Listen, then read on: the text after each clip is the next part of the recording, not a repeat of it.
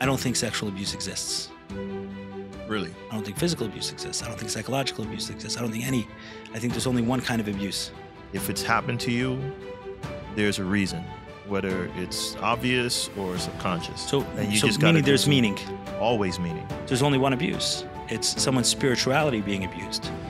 So then what happens? Your spirit is broken. There's something, it's not whole. By bringing like truth to a situation, that's the way we heal it. Welcome to the In Search of More podcast. I am your host, Nash. Join me weekly on my quest for more from myself and more from this world. We'll see you on the other side. Here we go. So, Ryan, in our earlier conversation, you brought up sexual abuse a little bit. I said, let's stick a pin in it. It's definitely something I want to dive into, sexual abuse, but I think it's its own conversation. Yeah, I still got some unpacking to do there. On sexual abuse? Yeah. Like, what is it? Just how you framed it, because my thought on it was sexual abuse kind of looks like this, right? So for the listeners, I'm kind of making this box with my hands. Like it fits inside of that is sexual abuse, but anything outside of that is not. And just listening to what you said in our earlier conversation, it's your sexuality being abused is like a completely different perspective for me now. Right. I actually share a conversation I once had with someone who sexually abused that I knew of and that he acknowledged on the phone with me 4 different children. And he said a lot of bizarre things, but I'll bring the you and the audience into one of those things he said. So of the 4, there was one, and this was when I was working with Jewish Community Watch, and there was a lot of victims who would come to the organization looking for support for their abuse, and some of that included confronting the abuser. Sometimes even further than that, publicly exposing the abuser. So in this case, I don't like the language, the abuser, the person who abused them. And in this case, one of the 4 who came to the organization said that they were raped by this man. And he took the approach, he said, I want you to know I never raped anybody. So I said, first of all, I don't believe you. Right. No offense, but you did the other stuff, so what would stop you from lying? I went this far, but I didn't go that far. Like, this kid has a little bit more credibility than you. But so I don't believe you, but let's take you at what you're saying. So what? So what? And this is what I asked him. I said, when do you think the damage happened? Because let's talk about what did happen. What did happen is he ingratiated himself to this child over an extended period of time, which means what? They call it grooming. What does it mean, ingratiating themselves to the child? Is they made the child believe this relationship was something else. In a child's innocence, they made the child believe that this relationship was coming from love. And really, what was the relationship about? Sex. Right. And eventually getting the child comfortable enough to do a sexual act with this person. That was the goal. So I said, let's say you were stopped before the abuse happened. Do you think that child has no damage? What was his response to that? I didn't understand what I was talking about. He had he wanted what he wanted from the phone call and anything. I went to a therapist, and the therapist said, I'm not asking what a therapist said. I'm asking just a normal person. Anyone. This child is being groomed for a period of time. He finds out at some point this relationship is the person attempts to do something. The child stops it, gets away. What do you think happens to that child? It's at that moment. So my argument is at that moment that sewer abuse happens, because the second the child understands that these interpretations that I was making of this being a loving relationship, sincere interest in me, is not, it's at that moment that the sexuality becomes abuse. It's at that moment that the abuse took place. There's a dimension where you can say at that moment that there's even, interest or something else, but that's not something that we do, that someone would necessarily even comes to terms with. What I'm saying is that if there was someone was groomed for a period of time, and there was an attempt to abuse them, there was damage done to that person at that time of the attempt, whether or not the person was successful. What is that damage? And that's that damage. A child's innocence It's now interrupted. Now, everything else that happened, of course, there's a difference whether there was an actual rape or not an actual rape. Of course, that's more damage. It's additional layers and levels to the abuse, and the frequency of it and the intensity of it and who that person was to them. Was it a relative, a non-relative, Right. a religious figure, a non-religious figure? All those things are going to layer on top of that. But at its core, what we're talking about is robbing someone of their trust and their innocence. Anyway, back to sexual abuse. So what I'm going to say is that I don't think sexual abuse exists. Really? I don't think physical abuse exists. I don't think psychological abuse exists. I think there's only one kind of abuse that exists. Saying a lot here, Ellie Nash. I'm You saying got to a lot unpack here. this for me. Yes, there's only one kind of abuse. And let me put something on the side before I say this. I'm not talking about, let's say, someone who is injured. If someone is left with an injury, they lost a limb or something else, we're not using the word, we wouldn't use the expression, this person was physically abused. This person was injured in an attack. Right? It wouldn't describe what we're talking about. If I say that this guy was very physically abused as a child and he showed up missing a leg, you wouldn't feel like I described him correctly, right? Like really described what he went through. Right. I would have to use more language to adequately describe. Right. So when I say this person was very physically abused as a child, what am I talking about? Someone who looks normal. Right. On its face, that you don't see the abuse. Are you saying it's happening on the inside? That's what I'm saying. When we say the damage that takes on, so what is it touching? What are we talking about that this was abused? Only one thing. Which the spirit. Talk Spirit. about it. So there's only one abuse. It's someone's spirituality being abused. And they're not spirituality, wrong word. Their spirit being abused, right? The spirit, whatever it is that houses us, our life force, the difference between a body that's alive and a body that's dead. What is that inside them? Whatever you use for that, if you're religious or non-religious, doesn't make a difference. That thing inside all of us, that our light. essence. Yeah. Call it a soul, call it a spirit. Well, we know what we're talking about. Right. Right. Everyone understands talking about that's the only thing that could be abused. And that can be abused in multiple ways. Meaning there can be a pathway into the spirit. So what are different pathways into the spirit? Physically, someone can be abused. But I've spoken to people, for example, who were hit periodically by their parents. I wouldn't compare it there, and I'm not comparing abuse necessarily, that's a separate conversation, but if you told me just on its face that someone over the course of their childhood was hit one time, I would think they probably are doing okay. Right. But if you told me that a child was sexually abused one time, I wouldn't think they're doing okay. Why not? Yeah, what is that difference? I think that pathway into the spirit is a lot shorter.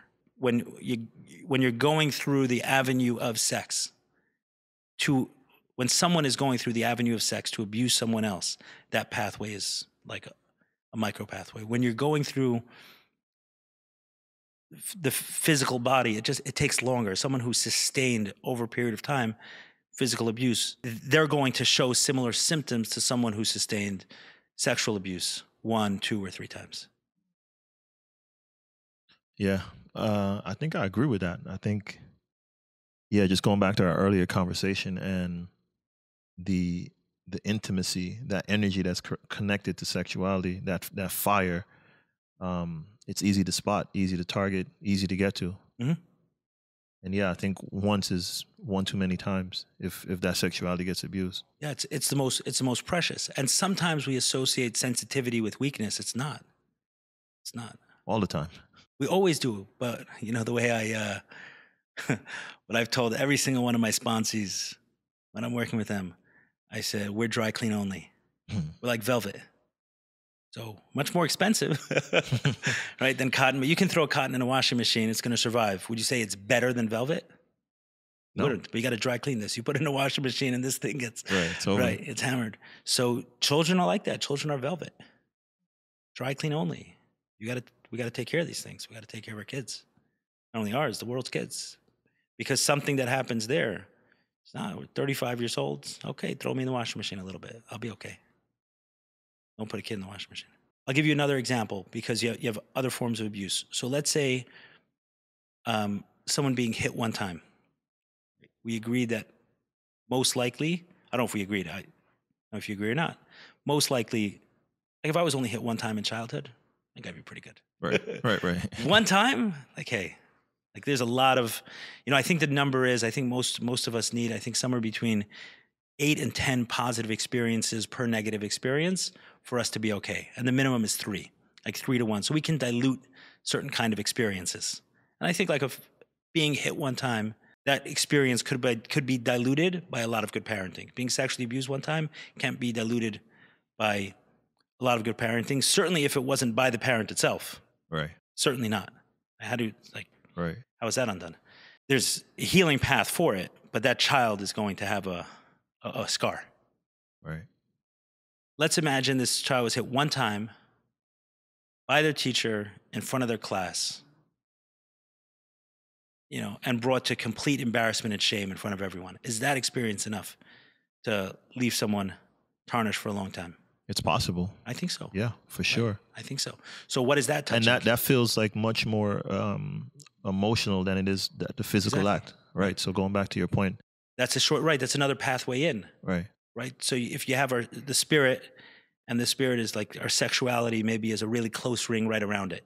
Right. And then emotional, our psyche, right? So psychological abuse, emotional abuse. And then the furthest ring, not disconnected certainly, is our physical parts. And all of these are pathways in. There's only one form of abuse when we're using that language. There's injury, but there's one form of abuse. And the abuse is all spiritual.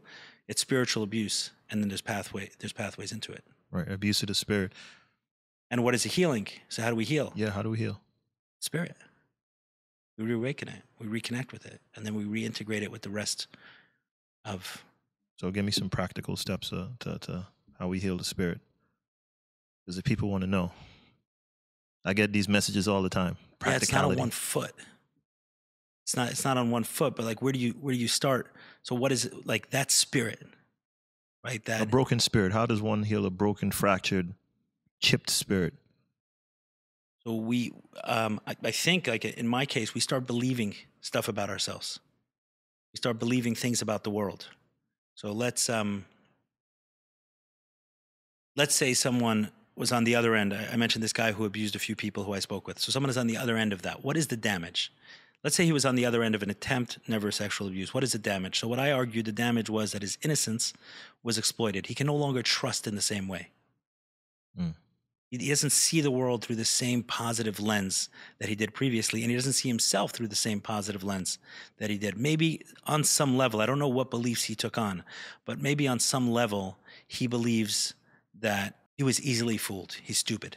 And that's why this guy was able to, I can't believe that I trusted this guy for so many months, and really all this was about was this.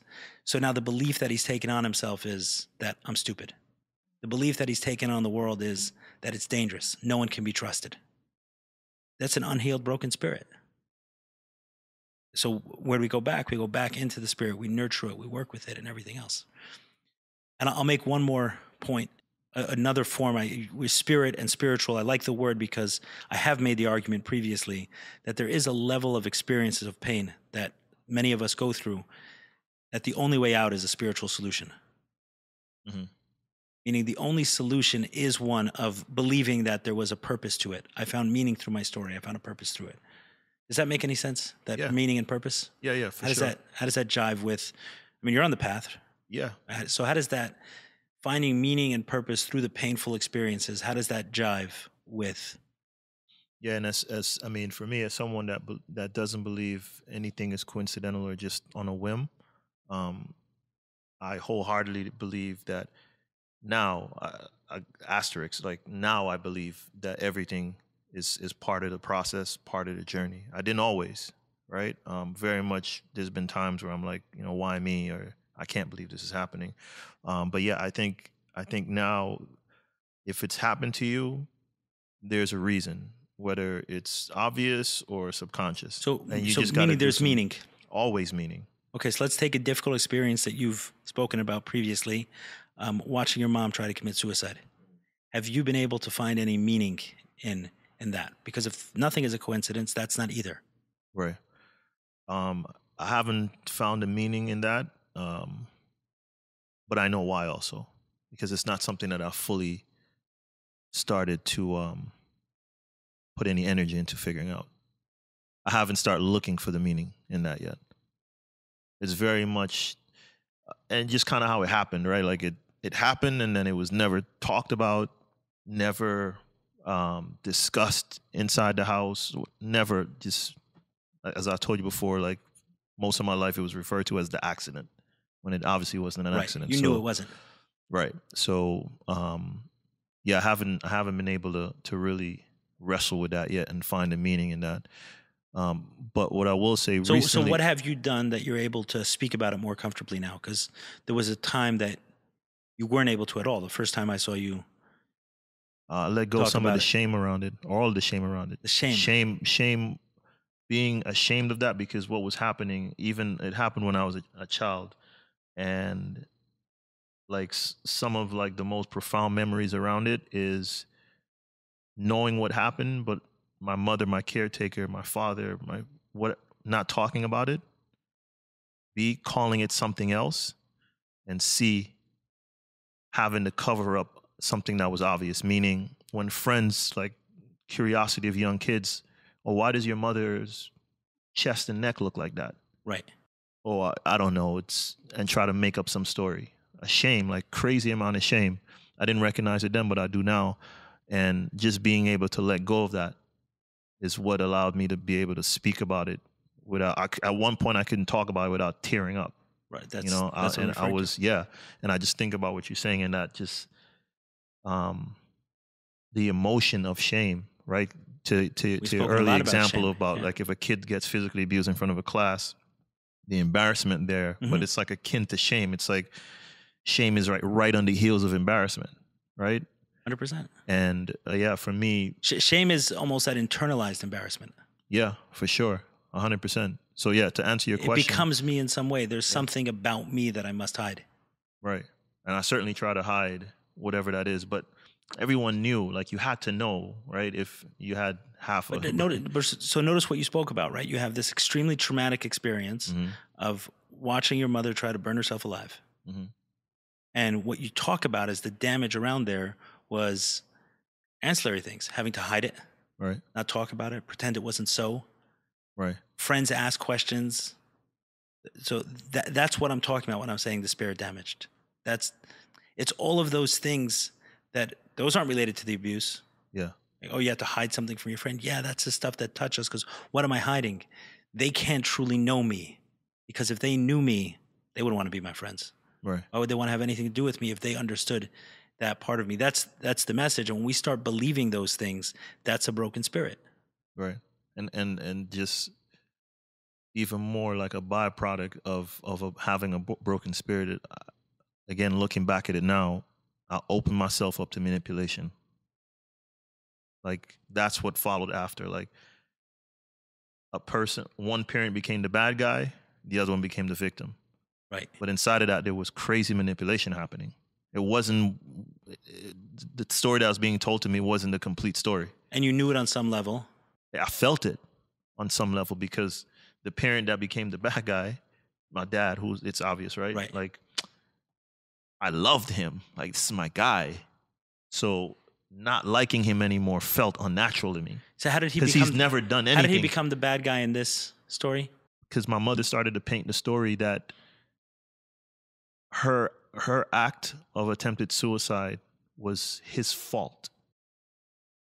And you knew otherwise. I didn't know otherwise. Not until recently, years later, within the last 5-6 years, I sat down with my dad because that just kind of spun to where me and my father became estranged. Like I just wasn't, you know.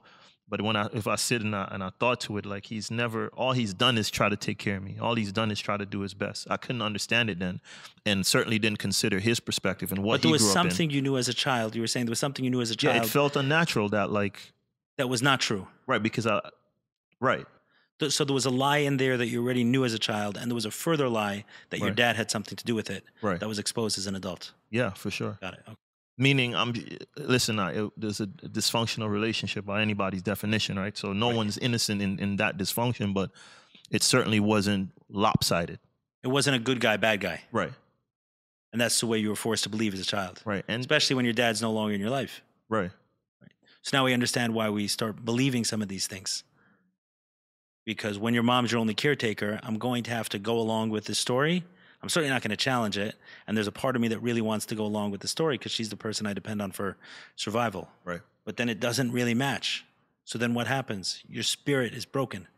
There's something, it's not whole. And that's the revival of oneself. You want one part of it is like the revival comes through honesty. You know, said differently, sunlight is said to be the best of disinfectants. Right? Bringing like truth to a situation, that's the way we heal it. Yeah, I agree. As one step in the process, right? You're not going to remove the infection. And we have another podcast, I don't remember the name, where we spoke about kind of the 3 stages of healing. A, remove the infection.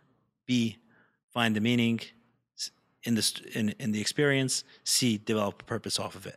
That's kind of the 3 stages. The difference between meaning and purpose is meaning is more internal, and purpose is always something that's external, right? That the world or others benefit from.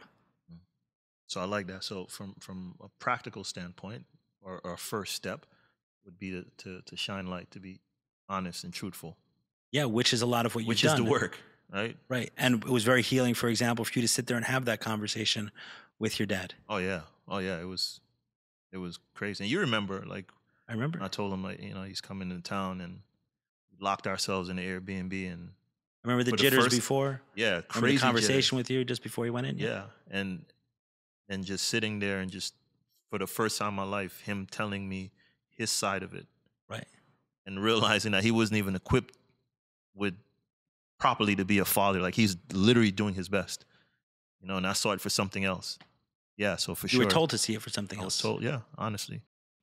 Yeah, but the truth shall set you free. And those kind of things, right? That manipulation that you're talking about, that's psychological abuse. That's the term we use for it. But really, really, really, what are we talking about at the end of the day is spirituality being abused. And spirit being abused. abused. The spirit being abused. I'm sorry, it's our spirit being abused. And it's also why, because the spirit is untouchable and can always heal. And that's why healing is possible, is because the problem is the solution. The problem is that we have a spirit and it gets abused and our spirit's broken and we have the capacity to walk around not believing in ourselves, not believing that there's someone who's directing this that really cares about what's happening to us. We stop believing all of those things. Our spirit's broken, but then it could be revived the other way because it's our spirit, because it's not like the less tangible something is, the more it can, the more it can come back to life. Yeah, I dig that. Yeah. And just one note on this, like an appendix to this point, is religious abuse and why I think it's so dangerous. So what's religious abuse? Religious abuse would be a child sexually abused, and the person on the other end of that is a religious figure. Mm. Another way of saying that is godly abuse. Abuse with the name of God. I'm going to say in the name of God. That's different. It's with the name of God. A teacher is not saying, some are saying, God instructed me to do A, B, and C, and therefore, I am the guru and you are the disciple, and this is what's going to happen. This is some sort of, there's a show on Netflix about some Indian guru guy who was abusing his, oh yeah, I forget what it's called, the yoga master guy. And right? The woman behind him. So a lot of those things I forget what it's called, but a lot of those things a lot of the manipulation strategy he was abusing in the name of God. I am, and I'm going to heal you, right. And he would use some sort of Eastern term for his penis, and I'm going to, do with this, whatever, some sort of healing thing. That's abusing in the name of God. But sometimes there's abuse with the name of God, meaning this person is a rabbi and a religious figure or a priest, and someone is sexually abused by a priest. There's 2 things going on there at the same time. And one of those is religious abuse. It's abuse with the name of God. So later on, and why is that so damaging, is because that's the way out. The way through is for the spirit to heal, for the spirit to revive itself, for us to start believing again in that. Right? So often when I'm working with someone, like the only thing I want them to believe is that, for lack of a better word, that they're a son of God, right? That they're a child of God. And I don't mean this in religious ways, a son of the universe, a daughter of the universe, a child of something. These are not mistakes. These are not coincidences. There's something going on here that's much bigger and larger, and you're a child of that. Right. We're a child of that, and we forget that. We get disconnected from that. It becomes too painful, so we cut that off, and it becomes especially so. That becomes a seal on the way out when there is religious abuse. And to me, that's why religious abuse is so damaging when it comes with the name of God, and even more so in the name of God. Then it's so difficult for people to heal. And this is, part of my story. Even though I wasn't abused by a rabbi, I wasn't abused by a religious figure, but my whole life was dictated by it. Every aspect of my life, the clothes we wore, the place we lived in, the order of our shoes we put on, the beds we slept in, everything was dictated by this religion. And it was communicated as, this is a system that's instructed by God, favor. And all aspects of God, the Torah, are being followed in this system. And this is what we're creating. We're working here as a community to create this. And every single decision, we go to a religious figure to tell us, is this okay? Is this not okay? And every aspect of our life is dictated. So in that context, when someone grows up in that and you're saying, okay, you're in the soup, like you're in the soup of God, this is it. We've just created a life that every single aspect of it has been curated and cultured and ordered, right? In order to create what it looks like to have an experience. You cannot have a television in your house. You cannot wear these kind of clothes. You cannot listen to this kind of music. And in that context, abuse happens. It was communicated on a subliminal level that all of this is God. All of this is somehow sanctioned. All of this is somehow reviewed and okay. Right. And then at those first signs that I started to want to talk about it, and it's not received in the right way, then that becomes religious abuse. Who's not receiving it? These people who have told me that they're living their whole lives in the name of God. So they're not rabbis, but they've told me that every aspect of their life is dictated by it. And then I'm not blaming them. I'm explaining what the effect is on the healing process. That's what we talk about here. And the effect is that it makes it that much more difficult to heal, because the spirit now is blocked off, because we have the belief that we've already tried it. I've already tried this godly way. And here's another thing. With all my spirit. Everything. All my heart. Everything. I was in it 100%. Yeah. Right. No, everything. Every, right. Head to toes. We were immersed in this, right. Morning to night. Immersed in this. That's how I grew up. Yeah, every aspect of our life. I agree. That makes it, the danger, just 10x. We got to get it right. Right.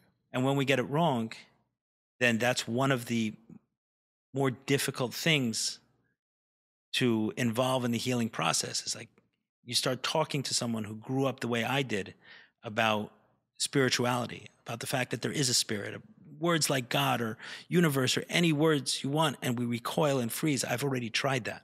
I know where that leads me. I know where that takes me. But that's what we're looking to do to heal, is to revive the spirit. So religious abuse, right, like that side of it, what I would say is it's like a cover on the spirit, and it's like something that needs to be thrown off in order to heal. So there's kind of those two work together. Someone whose spirit is abused through any of the many channels I mentioned, and then when we throw on that, and this is the case for so many of us in different ways, because, especially in America, many of us are connected to a religion in one form or another. And so many of it is communicated in that way, especially my life 1,000% so. And it made it extremely difficult to embrace the solution that I found. It was they got me coming and going, so to speak. That's a lot.